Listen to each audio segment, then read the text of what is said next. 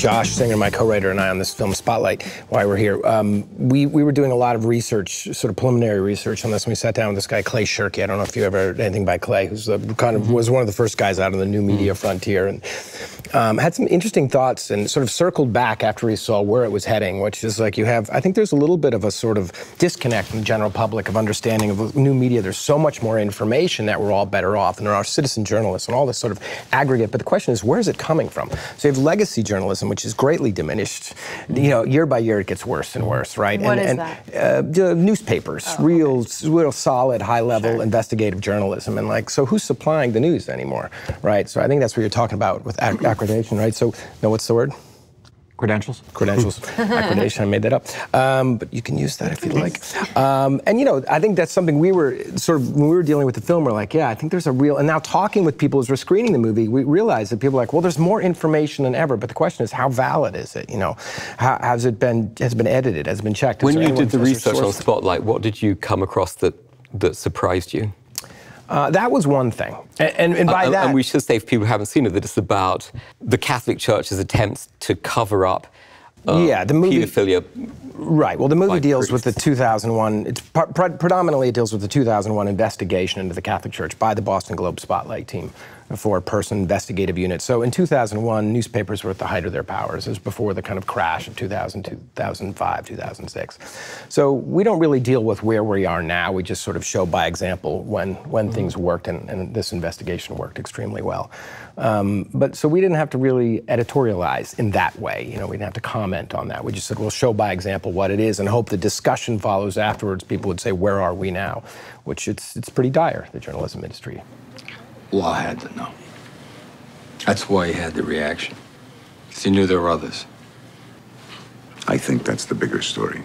But the numbers clearly indicate that there were senior clergy involved. That's all they do. Indicate. Are you telling me that if we run a story with 50 pedophile priests in Boston... Mike, we'll get into the same catfight you got into on Porter, which made a lot of noise, but changed things not one bit. I mean, how much did you think about what audiences would and would not want to see about the underlying behavior here? I don't think we really considered it. It was more just our avenue into the movie. It was through the journalists and through their experiences. So we were seeing what they were seeing. And the victims, or survivors, I should say, the survivors they were sitting with at this point had come forward, you know, 20, 30 years later. So we're meeting men, particularly in their 30s and 40s, who are now coming forth with their stories. And so there are a couple scenes where we see children, but we never see the act, because it really wasn't about that. It wasn't relative to the story or the reporter's experience. So, I think, and I agree with Lenny, who I think is a great director and a really smart guy. It's sort of, you know, I think we probably all agree here. You just got to forget about that stuff. You always have an audience in mind, but you're just going after the story, you know. How much did you feel free to move away from the actual facts of what happened? Not that much, actually. We really tried to stay as close as we could to the events. We just found them too compelling. We felt like we didn't need to invent that they were there. It was more choosing what we could not include, because it was a 6-month investigation. We had 2 hours to tell the story. So, and I just then, you know, spending so much time with reporters and a movie about authenticity, you know, which is what it is at the end of the day, we felt like we could then not be inauthentic. We actually had a moment where halfway through this investigation, spoiler alert, 9/11 happens. And as you know, a couple of planes left Logan, so everyone in the Globe team was taken off that investigation, which they were very close at that point to almost cracking it, and put on the 9/11 story. And when we were screening it early on, some people would say, like, wow, that's really, having that moment really takes me out of the movie. Maybe you should remove it. I'm like, how do you remove 9/11?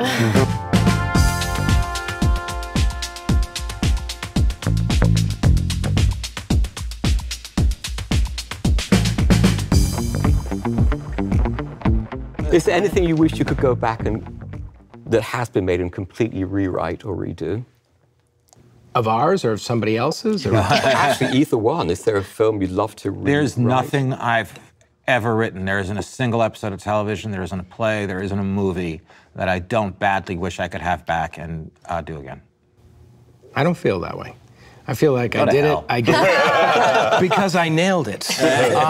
That's a great feel. No, because it's a process, right? And it's what your first question was about. What do we regret? Hopefully we don't regret that much. I think like that's what Amy's movie is so great about, right? It's like all the mistakes we made and the cumulative and the sloppiness of it. That's what I love about your movie, the sloppiness of it, and in so many ways. And I feel like it's what gets us to where we're going. And I think better than regretting, if you can kind of steel yourself for it and like accept it and work through it, like you were saying, jump back into the next project, it's just the best way to get where we're going. It's a lot less painful.